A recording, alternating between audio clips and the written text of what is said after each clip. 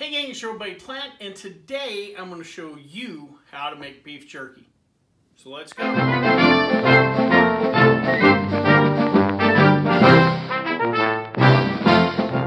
Welcome everybody, my name is Plant and this is the Plant Art channel. If you are new to the channel, thanks for stopping by, thanks for watching. Check out some of our other videos. I make beer, I make wine, mead, all kinds of alcoholic beverages, so check out those videos. If you're a regular to the channel, you might be scratching your head right now thinking, wait a minute, you're my booze guy, what are you doing making beef jerky? Valid question, and don't worry, we're going to keep making beer and wine and other things. I was recently, though, inspired. I was having a conversation with somebody about beer and food pairings, and just beef jerky came up, and I thought, man, I'd love to know how to make beef jerky. Also, man, it's tough to beat a good stick of beef jerky and a cold beer. I don't think too many of y'all would argue that. So I was inspired to do a little research and decided today we're going to make some beef jerky.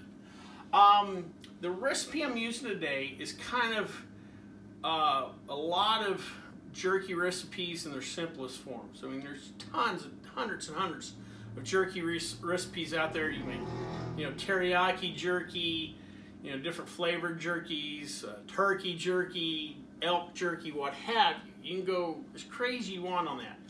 This recipe is kind of just the core that I've seen in a lot of recipes. These are kind of the base ingredients. So we're going to go with that. If you want to expand on it or, add something else, feel free. But like I said, this is just a base recipe. And I'll leave the recipe in the description down below, so feel free to copy that. Real quick, the basics: soy sauce. I've seen it in practically every recipe. Soy sauce in there. Worcestershire sauce. Onion powder. I have garlic salt. You can use garlic powder. A lot of people back and forth, depending on. Some people don't want too much sodium in their beef jerky. Usually there's a lot. I'm not too worried about, so garlic salt there. And then salt and pepper. These are pretty much the basics. If you want to add paprika or pepper, feel free. But these are kind of the basics, and this is what we're going to stick with today. Now, there are two or three other items. There are a couple other items that are popular in most beef jerky recipes. I left out, but feel free to add. One is brown sugar. A lot of people like brown sugar in there. A lot of people like a little sweetness in their beef jerky. Not that big a deal for me.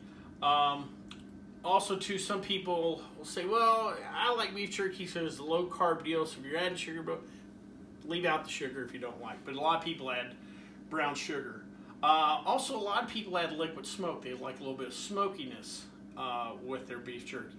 Now, a little bit of research I've done, and I'd heard this before, that liquid smoke, there's some research done, and I think there may be some carcinogens in liquid smoke, or the process that makes it could have some potential, cancerous concerns, kind of like the whole deal with saccharin years ago. If you give little mice 8 pounds of the stuff, they get cancer. From what I gather, it's something similar there, but if you're concerned about it, again, don't use the liquid smoke. And if you want a smoky flavor, you have a couple of options. You could throw something like smoked paprika in to kind of add a little smokiness. Or if you have a smoker with a real low temperature setting, you could throw your beef jerky in the smoker and get that smokiness. But those two items we're not going to have in our recipe, but again, if you like, feel free. Also, feel free just throwing a random mystery ingredient like, if you want to spice up, maybe a little Cholula. This actually is a Chipotle Cholula. Gives you a little bit of that smokiness right there. You don't need anything. But anyway, like I said, feel free to tweak however you want, but just going to kind of show you a very basic recipe today. This is, in full disclosure, this is my first time making jerky, so we're kind of new at this together. So let's get to making jerky, and the first thing we're going to do is make our marinade.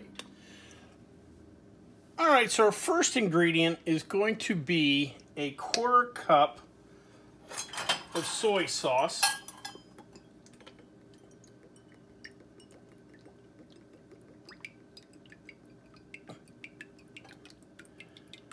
And we're just going to all mix this in a little little bowl. Alright. There we go. That's the largest amount of liquid ingredients, so we'll put that in first. Then we're going to add 2 tablespoons of Worcestershire sauce.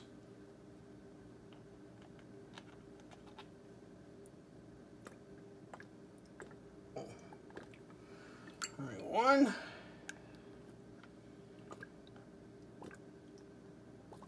And 2.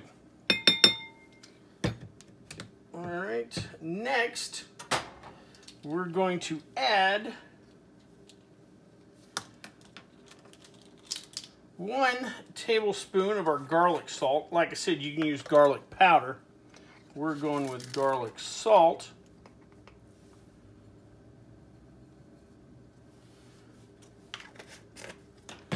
Then 1 teaspoon. It was 1 teaspoon of garlic salt, not tablespoon, my bad.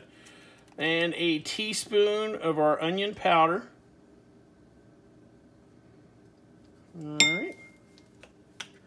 And then we're going to add a teaspoon each of salt and pepper.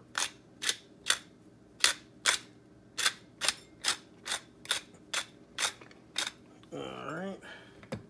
That was our pepper. Now our salt. 1 to grow on. All right, there we go. All right, and we're just going to stir that together. We don't have to get it too stirred. Just get everything together. All right, and we're going to sit this in the fridge real quick. And next, we're going to prep our meat. All right, let's start off first by talking about meat selection. Probably the best cuts are top round. This is a bottom round. Flank steak could be used. Anything that's not too fatty. Now, this has a little bit of fat, and if you get a cut of meat that has some fat, cut that away.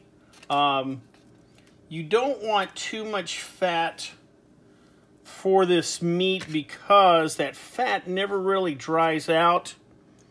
And I'll cut some of that away. The fat never really dries out, and it can go bad on you, you know, after a few days of sitting out after we make the jerky. So you want to cut away too much excess fat. Some of this in between won't do much harm. Also, too, you want to make sure you have thin slice. This is just about right, somewhere between an 1/8 and a 1/4 of an inch thick. You don't want too much thicker because it'll take just a long time to dry. So kind of make it a personal preference thing, you know, whether, you know, how thick you want it. But I wouldn't go really anything over a 1/4 of an inch. So I'm going to continue to cut the fat away. And then we will come back. When I get this done, we'll come back and we'll add the meat to our marinade.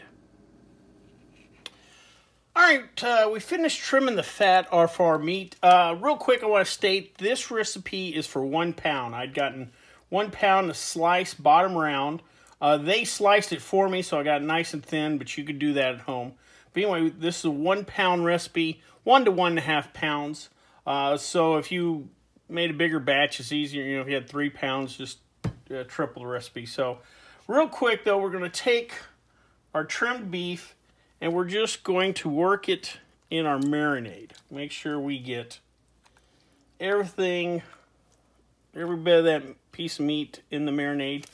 And then we're going to put it in a little Ziploc bag. We're going to leave, from my research, most of the beef jerky you're going to leave in your marinade from anywhere to 4 to 8 hours.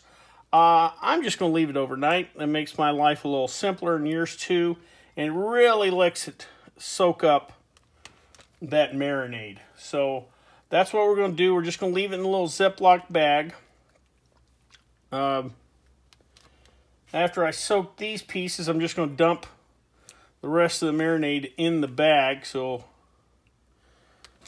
we will use all of that marinade. And like I said, you want to make sure you get everything nice and coated, because you don't want to have any just plain Jane jerky. You want to get all that flavor in the jerky. Looks like that 1 pound recipe is just perfect. It's going to soak up. We pretty much have soaked up all that marinade. I got one little piece left. All right. So our next step is I'm going to throw this in the fridge and we're going to leave it overnight, and then we'll come back tomorrow to actually cook our jerky. All right, so we let our meat sit overnight in the marinade. It soaked up all that flavor. And now we're ready to go ahead and we'll get ready to dehydrate it. The first thing we need to do, though, is to take our meat out. It's been soaking up all that marinade, and we want to take just a paper towel, and we just want to soak up some of that excess moisture. The marinade's penetrated in, but we don't want all that moisture still in the meat, because remember, we're dehydrating it. So we just want to take off some of the excess moisture. And then we're going to go ahead and lay it. I have a couple of stainless steel racks. We're going to lay it here. Bird's fired up for jerky. Let me go ahead and do this. We'll get everything, cover our racks, get the moisture off our meat, and then we'll come back and I'll talk to you. We're going to use our oven to make our jerky. I'll talk to you about the oven in just one second. All right, so I took a paper cloth or a paper towel and dried off the meat, or got off the excessive moisture. Laid them out on my racks. You want to make sure that you don't overlap the meat. You don't want it to touch really, because you want to make sure A, you get proper airflow through, and B, if they're touching, sometimes that part of the meat doesn't dry out, and we want to avoid that. So make sure to give plenty of space. If you want to, I haven't cut the slices I have into smaller pieces. That's up to you. I've seen where some people will cut them after they've dried, which is what we may do. So anyway, we've got our meat on our racks ready to go. And now we're going to preheat our oven. We're going to use an oven instead of a dehydrator or smoker.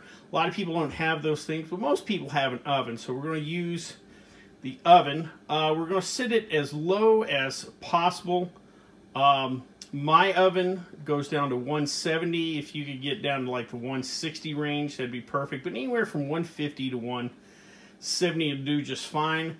I went ahead and laid out some tin foil on there, so if there is some drippings, I'm not worried about messing up my oven. So with that being said, we're going to go ahead, put in our beef jerky into the oven. We're shooting about 4 hours for the entire process in the oven. We'll come back each hour and just check on it, see how it's doing. So let's come back in an hour. Okay, so it's been about 1 hour. And the beef's starting to dry out. It's still fairly limp. The edges are starting to crisp up a little bit. So we're going to let this go for a couple of more hours, and we'll come back around the 3-hour mark to see where we're at. Okay, so we're about 3 hours into the process, and we can see now our jerky's starting to stiffen up a little bit. It's still fairly bendy, but the edges were starting to get nice and crisp. Oh yeah, see that right there, it's starting to really look like beef jerky. A little tip you might try is I hear that if you keep the oven door cracked a little bit, especially if you have thicker pieces of meat, that helps the process. But we probably got another hour or so left, so let me throw this back in and we'll come back to wrap up. All right, gang, our beef jerky is ready. It took a little longer than I thought. I'd originally said we're going to shoot for 4 hours. It came out to be about 5 hours. But as we can see, beef jerky nice and stiff. This is a real simple recipe. We took 1 pound of sliced bottom round. We trimmed off a little bit of the fat. We added our marinade, which I'll leave the recipe in the description below. And we let that set in the marinade overnight. And then we put in our oven on racks for 5 hours. And voila, we have beef jerky. But now is the moment of truth. Let's give it a try. Oh yeah, I got a nice little snap on that. Oh man. Yes, yes, yes. That is good, kids. I think I found a new hobby. Not that I'm going to stop making beer and wine videos. Don't worry about that. For my old viewers, just want to try something new. Just, you know, varieties of spice life. We'll keep making beer and wine. For my new viewers, I'm always making stuff all the time. Might have to try this again. This is pretty good. Well, I hope you liked this video. If you did, please subscribe down below. Also, please like the video because it lets YouTube know we're putting out good content. If you have any questions, comments, concerns, please leave them in the comment section. Or you can contact me on the Twitter page. Well, until next time, bottoms up.